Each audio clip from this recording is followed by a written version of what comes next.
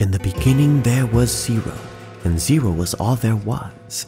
Zero never did much, for nothing never does. But then one fateful moment, Zero had a thought. Zero started thinking of all that it was not. Then Zero started visualizing all that it could be, and soon it came to realize it could be anything.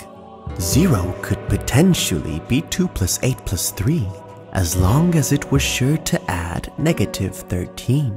It could be 30 divided by 5 then multiplied by 9 if it also negatively added 12 times 4.5.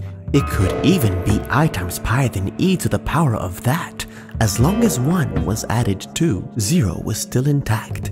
But these kinds of equations needed some chronology. Calculations require time, so time came into being.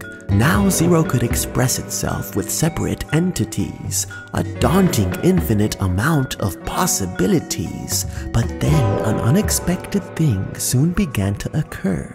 Those new and separate entities started to observe.